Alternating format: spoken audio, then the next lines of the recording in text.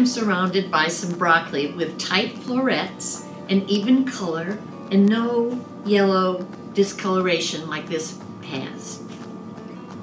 Tomorrow I'm going to blanch a bunch of broccoli, and then I'm going to store it in the refrigerator to use in my meals all week.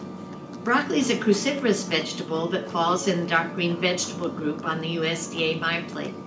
Since it's recommended that we eat about 1.5 to 2 cups of dark green vegetables each week, it's good to know many ways to fix broccoli. Broccoli is rich in nutrients, including carotenoids. Carotenoids supply vitamin A, but they also act as phytonutrients that reduce risk of chronic disease. It has vitamin C, E, and K, folate, minerals, and dietary fiber.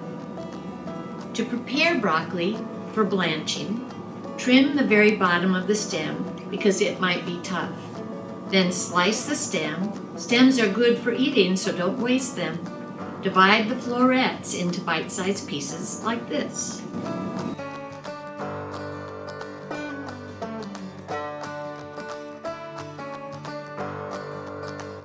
My daughter Maggie did a broccoli blanching science experiment in middle school, so I can confidently say that this is the best way to blanch it. Bring water to boil in a medium-sized pot like we have over here on the stove. Prepare an ice bath. Add salt to the boiling water because salting the water for boiling or blanching vegetables speeds up cooking and minimizes nutrient loss.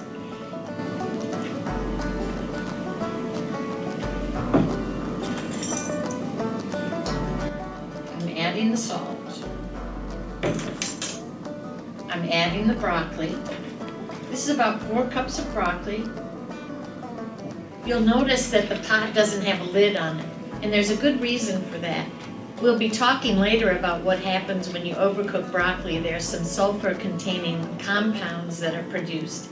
If you put a lid on this broccoli, those sulfur-containing compounds are trapped in there. It's much better to let it just dissipate into the air while you're cooking it.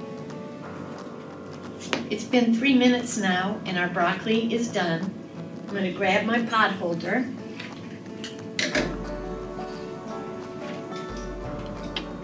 And take the broccoli over to the sink to drain it in the colander.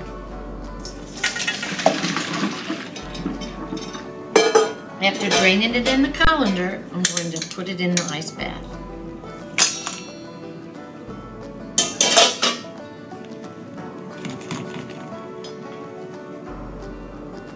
Notice the bright green color, that's the chlorophyll. This quick blanch is a good way to avoid some of the problems that can occur when you cook broccoli. Overcooking, as I said, can cause the release of sulfur-containing compounds that, while very good for you, have an unappetizing odor. The attractive bright green color that is revealed when you blanch broccoli can also change to an olive green pigment about the color of my shirt called pheophytin if you overcook the broccoli. That same color change can occur if you add an acidic ingredient, so don't overcook broccoli, and if you're going to put a squeeze of lemon or add some salad dressing to your broccoli, do it right before you serve it. If you want to eat the broccoli when it's warm, you can reheat it. Some ways to reheat it include roasting it or sauteing it, or stir fry it in a little bit of sesame oil. It's totally yummy, as my daughter would say.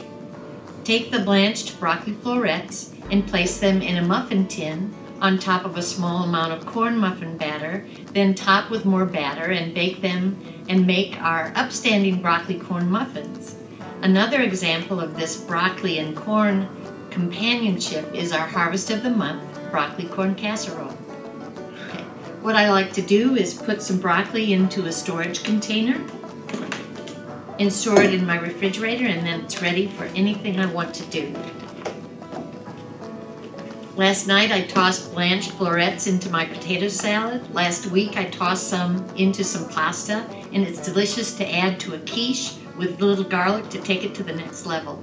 At breakfast, add florets to scrambled eggs. There's so many ways to add this great vegetable to meals. This is why I recommend that you blanch a bunch of broccoli next chance you get.